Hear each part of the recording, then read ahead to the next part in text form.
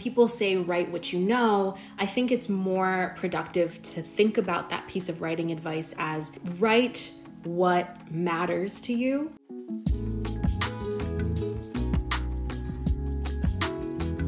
If I look sweaty, it's because I am. Currently filming this in a house with no AC, and it's extremely hot outside. So today we're going to be talking about how to come up with story ideas. This video is going to be more about ideation. I've made some other videos that focus on brainstorming once you actually have an idea. This video is going to be focused on where to actually find that inspiration, how to help kickstart your ideation process. Hopefully this video will be helpful for anyone who has maybe taken a bit of a break from writing. If you're new to writing, maybe just the well has run dry. The first thing I want to talk about is idea generators. If that works for you, great. If you've never tried looking up writing prompts before, you can definitely try that. The thing with writing prompts though, many writers don't actually like writing prompts. And I think the reason that writing prompts don't work for all writers is because I think a huge part of writing is perseverance, and and a huge part of perseverance is maintaining your motivation. And a huge part of maintaining motivation is passion. A lot of the times, if you're using a writing generator and it's given you an idea that you think is interesting or that you think you can write, but isn't necessarily something that you're passionate about or that you feel is personal to you, that is a huge reason that writing prompts ultimately might not work for all writers. You might find yourself getting stuck in that idea, hitting a slump, or just not being motivated enough to continue writing it. I have personally been that way about writing prompts. You know, I tried to use them a lot when I was younger, and I wanted to write, but I didn't feel like I had any cool ideas. So I think that is kind of the pitfall of writing generators. The best way to use them, I think, is almost similar to how I would recommend using something like a thesaurus. Whenever I use a thesaurus, I never use a word that I don't already know. If there's a word and I need a synonym for it, and let's say the word is soft, and I look up soft on thesaurus.com. When I'm looking through all of the options, I won't pick a word that I'm not already familiar with. I use it almost like a reminder. Like, it's just like I'm having a brain fart, and I need to see all the different ways that you can use the word soft, but I would never pick a word that I haven't already seen or that I haven't already used, because I want to use words that I'm already familiar with because I want to make sure that I'm using it correctly. I think the same thing with writing prompt generators. They can be a good starting point for you if you want to use them in a way that they're just kind of reminding you of something that you're already interested in. I think they can be helpful in that way. Before we go into some of my tips for ideation, I think it might be a good starting point to differentiate what an idea is versus what a premise is, because I think an idea can be one element of a story. I think a premise is made up of multiple ideas. Usually a premise will give you some kind of hint about who your character is, what your world is, what conflict your character is facing in this world. The main thing to consider if you are struggling to come up with a story premise that interests you, brainstorming or just reflecting on what are the little ideas that you see in other stories that you are really drawn to. Like, what kind of ideas, character tropes, worlds, themes, what kind of elements of story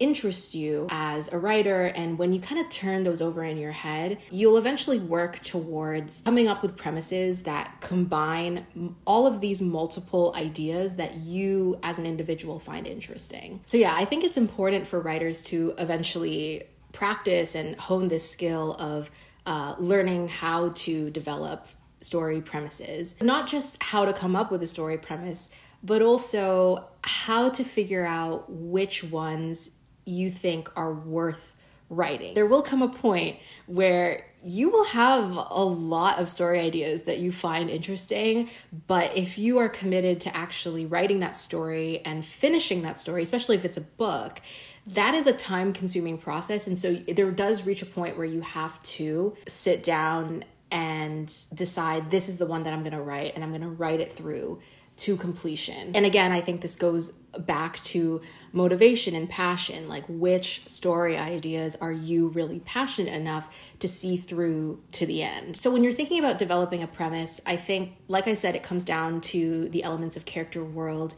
and conflict, as well as theme. But I think that a lot of thematic writing isn't necessarily something that you have to put in a premise. It can come up organically as you're brainstorming or even as you're writing. So I won't touch upon too much like thematic writing in this video. One thing that I will recommend if you've never tried it before is, before you start writing an idea, try to write out what your premise is in a short blurb or in a log line style. So this is something that I do before I start writing any book, before I even start brainstorming a book. You don't have to outline your story. You don't have to know anything about the scenes or anything like that. Going through the exercise of trying to distill whatever story you're trying to write, trying to distill that in a 1 to 2 sentence pitch, I think helps a lot with knowing what the focus of your story is, and also how interesting it sounds when you summarize it. It's kind of like giving yourself a goal or an objective before you start writing, which is not to say that you can't or that you shouldn't discovery write. If you find yourself struggling to finish your stories because you don't do any upfront brainstorming, I think at least trying to summarize your story in 1 sentence could help with at least like giving you a goalpost for your story. To practice developing a compelling premise, I would actually recommend Googling logline examples if you've never done that before. These are used most often in film, TV, but I think they can be a great practice for writers as well, especially if you get to a point where you want to query your book. You're gonna have to like talk about your story at some point if publication is something that you're interested in. So learning how to hone this skill early on can be great. Having a quick and snappy pitch, it's gonna be so good to like have that on hand for anything that you write, especially when you get to a point where you're pitching your book to agents, editors, readers. So anyways, to go back to what I said earlier about how premises are often a combination of many ideas. So for example, the first book that I ever finished writing, it was a YA fantasy. If you've been watching this channel for a while, you probably remember it. The ideas that inspired that book, I wanted to write a book about a translator kind of character. I also wanted her to be sort of a failed chosen one, a bit of a subversion on a chosen one trope. I also knew that I wanted to write an ensemble cast, and I wanted it to be a secondary world, high fantasy that is very focused on court politics. So those were the ideas that were really interesting to me at the time as a writer. So I basically developed a premise around that. But all of those elements in and of themselves are not it's not a premise, it's just a bunch of ideas. When I was figuring out what did I actually want the story to be about, the premise of the book became an exiled mage, once used by the crown as a weapon of war, is released from her prison sentence early under the condition that she first accompany the prince, his restless right-hand swordsman, and conflicted knight as a translator to facilitate peace talks between the nations of their empire, but a new war may be brewing on the horizon before she has the chance to earn her freedom. The premise is messy because the book is messy, but bear with me. It was the first book I ever finished writing, okay? I think I developed it when I was like 18. If I was pitching this book now, I would workshop that premise, but you can see how it actually hints at a plot. If you are trying to come up with a log line, you can try using this formula of character idea, setting, and conflict. Now I want to kind of get into some tips how to kickstart your brainstorming. For me, a lot of ideation is just like collecting little ideas until I start to see a plot or a premise. I think that a lot of this exercise, I guess, is very contingent on trying to be a little bit self-reflective in your own interests. So if you're struggling to figure out what it is you want to write, start with who you are as a consumer of media. What do you like to read? What do you like to watch? What are your favorite pieces of media, why are they your favorite? Like, why do they feel so important to you? It's a great practice as a writer to consume media widely and consciously, and to take note of what are your hyperfixations. Write things down if you have to. I use my notes app a lot. Like, I have such a chaotic notes app because inspiration is in everything. And the thing that I want to stress in this video is that nothing is too small or too dumb, too ridiculous to be considered inspiration. Like, I think a lot of the time we can get very caught up in things like, is this a meaningful story? Like, does this story that I want to write feel important enough? I want to write a story that's deep and profound and all these things. I just don't think that you need to necessarily think about that when you're super early on in your brainstorming process in order to come up with good story ideas. And the reason I put good in quotation marks is because a good story idea really at its core just comes down to, what story idea do you love so much that it feels like only you can write this, or it feels like I won't rest until I write this. I think in order to write with passion, in order to write authentically and honestly,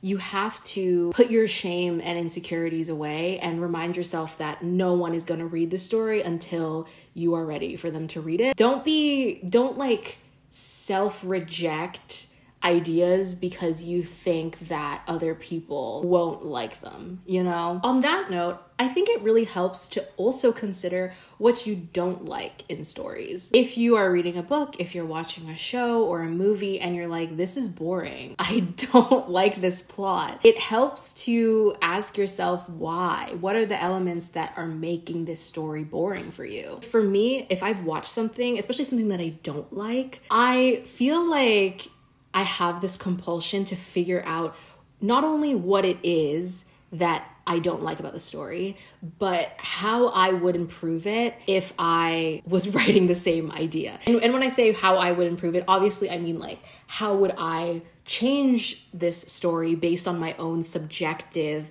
opinions and own subjective understandings of what makes a good story. But in general, I just like to pull apart all of the media that I consume, whether I liked it or not, so that I can study its parts and learn from them. The exercise of like trying to break down what it is I didn't like is still valuable because then I can sort of avoid it in my own writing. And I think those kinds of like visceral reactions and having that kind of critical engagement with a work helps you develop your gut instinct as a writer, so that you have your own personal instinct for what is good and what is bad to you. That experience as a whole really helps writers develop their voice and their style. The other piece of advice I would like to give about story ideas is genuinely just talk to people. I think curiosity is something that is very beneficial. Be genuinely curious about other people. So much of writing, and especially character writing, is about getting in people's heads.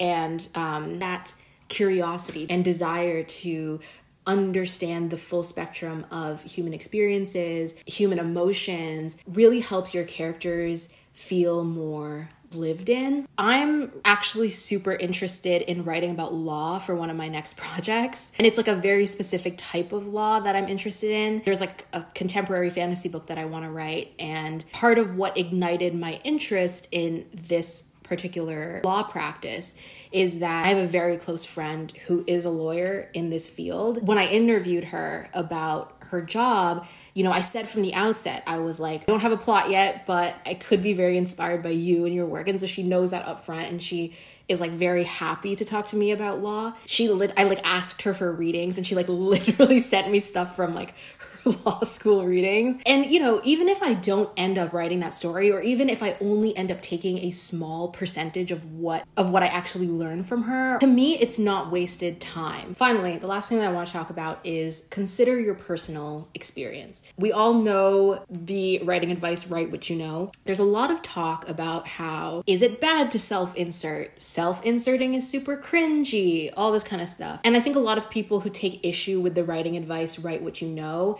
will typically have a rebuttal, well, you don't need to have lived something in order to write it. Is True. But to me, when I think about this piece of writing advice, writing what you know goes beyond just surface level. It doesn't mean that because I am a doctor or because I went through med school, I should write about the medical field. Writing what you know can also mean write your anxieties, write your insecurities, write about your passions. If you're a speculative fiction writer, for example, and there's like a magical allegory that you come up with that is like a vehicle for any of those things, then find a way to explore that. This is a side tangent, but I've been watching, or I just finished watching Interview with a Vampire. Even though those books are literally about vampires, the character of Claudia, for example, and the arc of her character is directly inspired by Anne Rice's experience of having a young daughter who had battled leukemia. The meditations that that story makes on parenting and loss and grief, and the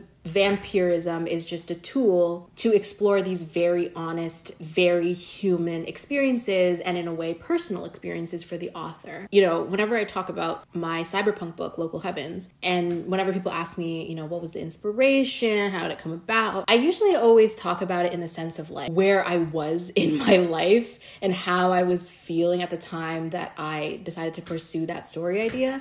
So for me, it was like during the pandemic, as I graduated from university and into a terrible job market. And again, it was 2020. I, like a lot of people, was doing a lot of, you know, self-reflection on the kind of brokenness of our social systems. I think that everyone has something valuable to bring to a story. Like personal experience goes beyond just like your occupation or one specific event in your life. When people say write what you know, I think it's more productive to think about that piece of writing advice as write what matters to you, write the kinds of messages that you want to put out into the world, you know, whether that's messy female characters or queer joy or using humor as a vehicle to grapple with tough themes like death and grief or anxiety. These sorts of things come from the sum of our lived experiences. Thank you guys for watching this video.